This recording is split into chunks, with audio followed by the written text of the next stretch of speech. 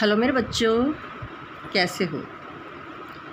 आज आपका सुलेख लिखने का दिन है, तो आइए लिखना शुरू करते हैं। तो बेटा सबसे पहले हम लोग जो लिख रहे थे ना, तो शरीर के अंगों के नाम लिख रहे थे। जो हमने पहले लिखाई लिखनी थी सुंदर सी, वो शरीर के अंगों से ही शुरू करते हैं।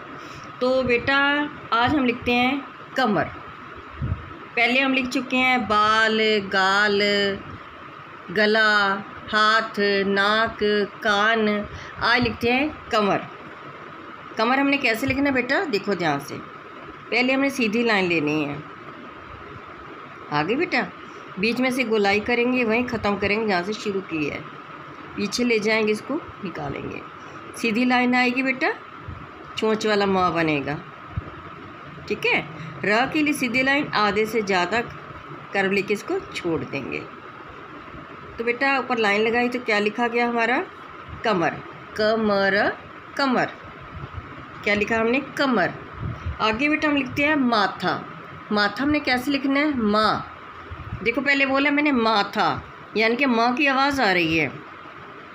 आधी सीधी लाइन ली बेटा, आधे से ज़्यादा ये चोंच वाला माँ बनाया। तो मैंने बोला माथा, माँ, माँ। तो किसकी आवाज़ आ रही है साथ में, आ, यानी कि आ की मात्रा, माँ। आगे बोले था थर्मस, था, यानी कि था के साथ भी आ की आवाज़ आ रही है, तो आ की मात्रा लगेगी। हमने लिखा माथा। आगे बेटा होता है गला। क्या होता है, गला। ग, यानी ग तो पूरा आ रहा है ना, पूरी आवाज़ आ रही है ग की, तो ग लिखा हमने। आगे हमने बोला ला, यानी कि ल के साथ भी आ की आवाज़ है।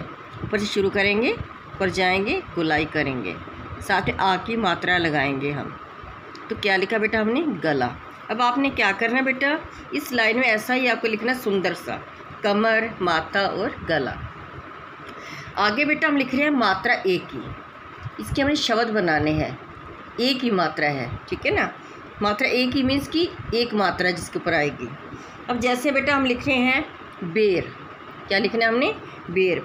बेर लिखने के लिए बेटा क्या करना है, सीधी लाइन लेंगे, बीच में शुरू करें, गोलाई करेंगे, वहीं ख़त्म करेंगे जहाँ से हमने शुरू की। ए की आवाज़ आ रही है, यानी कि एक की एक मात्रा।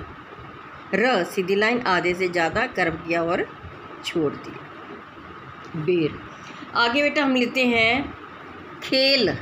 क्या बोला, खेल। ख, सी बनाएंगे उल्टा बेटा, नीचे से सी बनाएंगे उल्टा, सीधी लाइन आ गई। जहाँ ये बेटा ये गोलाई है, यहाँ पे हमारी ये मोटाई में गोल आ गया।